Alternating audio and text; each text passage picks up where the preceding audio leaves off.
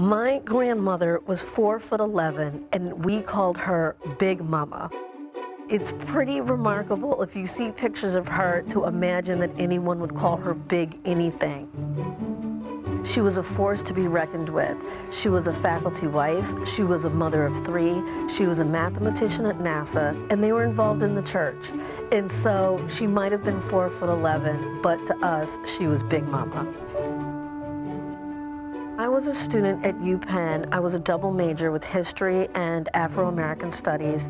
And what I learned when I was in college was that desegregation began in 1954. My grandmother started working at NASA in 1943.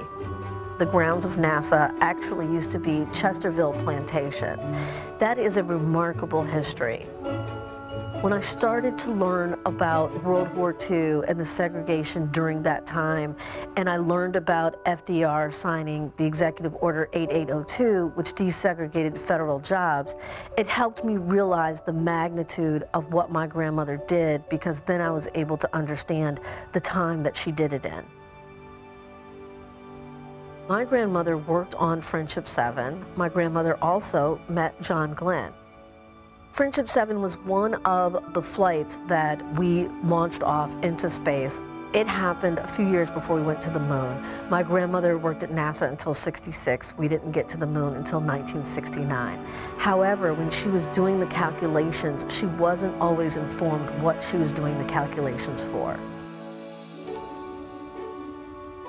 I'm extremely grateful to Macalester College because Macalester believed in this project before anyone had heard about this project. So in 2013, I got grant money from the college to do research for both the book and to take the primary documents from my research and turn them into a digital archive. We celebrate digital humanities at Macalester, and it was a part of one of those initiatives to create a teaching tool for the classroom. I want young people to think of the African American experience as the American experience.